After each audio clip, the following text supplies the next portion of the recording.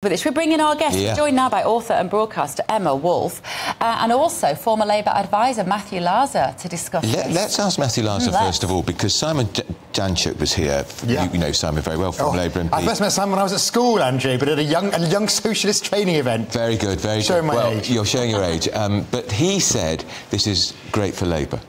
Yeah, I think it is. I think Simon's absolutely right. I think the Cameron appointment is extraordinary because it plays right into the hands of those who think that A, Rishi is out of touch, but B, that he doesn't stick to what he said. How many weeks ago is it that we were told he was the change candidate? And he's brought and yet back. He's brought back. He's this blast from the past. And I was just thinking, you know, oh, is this a clever masterstroke? Some of the people around Rishi will be thinking it is, like when Gordon Brown brought Peter Mandelson back from Brussels. Right. But that was very different because Peter represented, in a sense, the Blairite faction, and that was all about uniting the Blairites and the Brownites, ending the wars of the TBs and the GBs. Cameron doesn't represent any faction, because if you're pro-European, you're pretty mad at Cameron for how he totally mishandled the referendum, and if you're a Brexiteer, well, you were on a different side of the argument anyway. But you could argue also, Matthew, he's a class act. He won 2 elections, more than your lot have done for a very, very long time. Well, he was one and a half. Yeah, he won in a hung parliament, and then he won with a clear majority. Absolutely. And if the referendum had gone the other way, he could have been Prime Minister for a very long time. Absolutely, but it didn't, and I think that's the big. I mean, I think it was such a miscalculation, and also that he scarpered the scene. That was terrible. There's a lot of people still bitter that he scarpered the scene in a sense. But they ended up with Theresa May, and we know what's followed since as a consequence of him departing so quickly. The other thing is he did have all this issue with this guy that he worked for, this financier Lex Greensill. I wonder if your colleagues on Fleet Street have got things tucked away that they may be pressing publish on about that. He did himself huge damage. Just to remind people, he was lobbying government ministers, including Rishi Sunak, the Chancellor, on behalf of a company which subsequently went bust. Absolutely, yes. Having had the guy, Greensill, in the Cabinet Office when he was Prime Minister, which looked like he was he'd given him an appointment, hadn't he? Yeah. Warming him up for when he left Number 10, so that will all come back. Emma, what do you think? David Cameron. We're not talking about Suella, are we? So that's something for Cameron. But I think it comes together. Sunak. I think Braverman out and Cameron in is angering a lot on the right. There are so many Brexiteers texting me this morning going, that's it, voting reform. Because instinctively, of course she's mishandled the past week. It wasn't done, whether you agree with her or not, it wasn't done the way a Home Secretary should have done it. But many instinctively agreed with Suella Braverman. Now they have David Cameron coming back. People are, and this should have been Sunak's moment. This should have been his moment of finally looking a bit like a leader, making decisions. And instead, as Matthew said, as Simon has said, this is going to play really well for Keir Starmer. So has he misread, Rishi Sunak, that David Cameron is viewed by the majority of people as being part of the West London liberal elite? Yes, indeed. Notting Hill. Very socially progressive, probably rather broad-minded about immigration. He always was.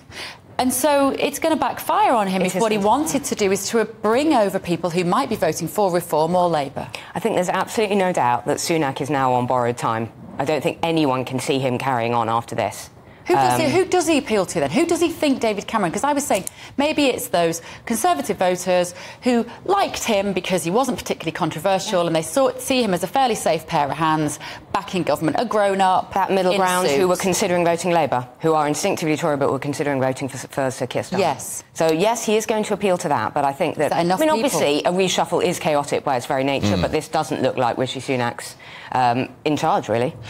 Do you agree with that? Well, I think what's really... it's a big decision, isn't it? Absolutely. Well, I think there was a story this morning that the Lib Dems were hoping to weaponise Suella if she lingered on against the Tories in the blue wall. Absolutely. And I think that the Cameron, rather than me, looks like Sunak's given up on the red wall and is now literally trying to straw up the blue wall, because Cameron does appeal to those posh seats in the home counties. That's right. Sort of Oxfordshire, Berkshire, Surrey belt. I think there is a sense, if you talk to red wall Tory MPs, they pretty much know it's over. Yeah. But is that going to be enough, Matthew? No, I don't think it will be. To get him over the line? Absolutely. Because no, I don't think it will be. in other news, Labour are way ahead. Labour are doing brilliantly in the latest polls. And the other thing is, it seems tone deaf for Sunak, because if you're one of those voters in that blue wall, quite a lot of those people are pro-European. Yeah. They've got second homes in Europe, a large number of them, and they're still not going to forgive Cameron for them mishandling the referendum. I think if they brought Hague back, actually, I think Christopher mentioned that Hague's a sort of eminence grise MPs to Sunak. That would have sent out a signal that, yes, I'm bringing back a Liberal Tory, but one who's got wider appeal. Cameron seems to me damaged goods. What about the democratic idea that we're having a Foreign Secretary operating in the House of Lords? So he can't be challenged by elected MPs. That does seem to me very strange, and and he hasn't been voted in by any of the electorate. Well, and people feel this about Sunak already, that he hasn't been voted in, that they've been replaced and replaced, and so I think this is only... People are saying general election now. Yeah, well, that won't come. But that is going to be what some people are arguing. Where is the democracy here? Because elected MPs should be able to answer questions in the House of Commons. And we haven't had a Foreign Secretary in the House of Lords since Carrington resigned over the Falklands War. That was 1982. So the change candidate, Matthew, has turned the clock back. It's dusting down the ermine. 40 years. Yeah, 40 years. It doesn't look very modern. It doesn't look very future-looking. Well, I'm thinking of Anthony Trollope with the Prime Minister being in the House of Lords and not being in the House of Commons at all. Well, I'm sure he looked very fetching in his early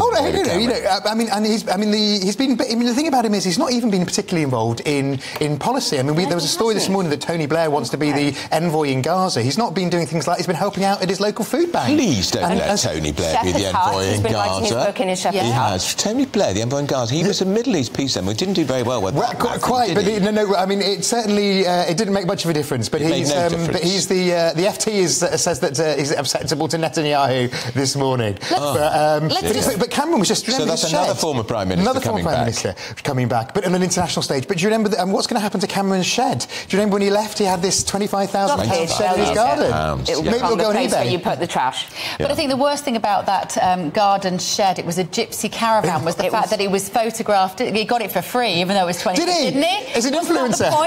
And wrote a book that really didn't sell. Yeah, it's very heavily made. I would like to know what Samantha Cameron thinks of this morning, because she didn't really hold back on the fact that she was quite happy when he left. I spent the weekend looking on her dresses website, deciding, because she's done very well. I decided they're a bit too expensive, actually. No, her fashion company hasn't done well. No, they don't do well.